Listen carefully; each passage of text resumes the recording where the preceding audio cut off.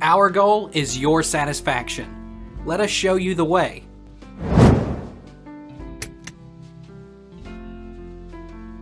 How do you wash a heated blanket in the washing machine? Instructions. Prep the blanket. Shake out the blanket to get rid of as much loose debris as possible. Add the blanket to the washing machine. For high-efficiency washers, load the blanket in loosely. Select a water temperature and detergent.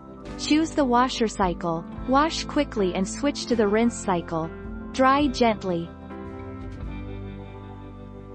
How do you wash a Costco heated blanket? Hand wash in cold water using a small amount of mild laundry soap or detergent. Do not rub or scrub. Rinse thoroughly in cool water until all traces of soap or detergent are gone. Lightly squeeze excess water out by hand. Can I wash a weighted blanket? Weighted blanket care guidelines: machine wash and dry. When machine washing, choose a bleach-free, gentle detergent, and wash your blanket in cold or warm water on a gentle cycle. Avoid fabric softeners. Choose a light or medium dryer setting and periodically fluff the blanket while it's drying. Why does my electric blanket smell?